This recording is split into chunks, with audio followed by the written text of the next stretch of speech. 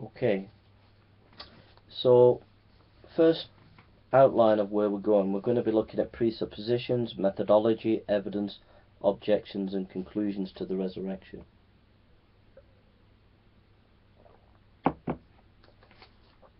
First of all, a consideration of the resurrection is primarily a look at history, specifically the history of Jesus and the early church. In the study of this history, it is important to note all historians come to the material with a bias. This leads scholars to make up a Jesus of their own making. In a profound lecture, Dr. Dale Allison, a formidable scholar, The Historical Christ and the Theological Jesus, March 6, 2012, Duke University, noticed the Orthodox scholars produce a Jesus that fits their creeds, while the skeptics produce a Jesus to fit their ideologies. For example, he notes it is no accident the Irish scholar Dominic Crossan writes the life of Christ as an Irish revolutionary who is under the imperial power of Rome. As we look at the history of the historical quest of Jesus, we see how especially skeptics who boast of the super-objectivity in historiography are guilty of bias. We have H. Remarius, 1694-1764. He said Jesus was a Jewish revolutionary. D.F. Strauss, 1808-74, Jesus was a myth, and the New Testament was a projection of the church onto a fictitious past. Ernest Renan, 1823-92, Jesus was a romantic visionary.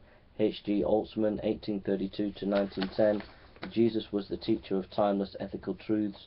Johann Weiss, 1863-1914, Jesus was an eschatological teacher figure who should be fitted into first century Judaism. Albert Schweitzer, 1875-1965, Jesus was a failed prophet, but a towering personality who we can learn about if we go back to the Jewish context and avoid the early church historical spin. Rudolf Bultmann, 1884-1976, he saw Jesus as a preacher of timeless truth, using his existentialism to reconstruct him. He thought we must avoid the Jewish context. Even the last 20 years, modern Jesus studies are plagued with many ideas of who the historical Jesus is, thus showing methods are shaping the historical material to fit the scholar's agenda. All these scholars wrote about Jesus influenced by their intellectual horizons and culture. It's not to say that they do not have some relevant insights into who Jesus was, but only to show they soon became out of fashion. New atheists have not broke free from creating Jesus in their own image.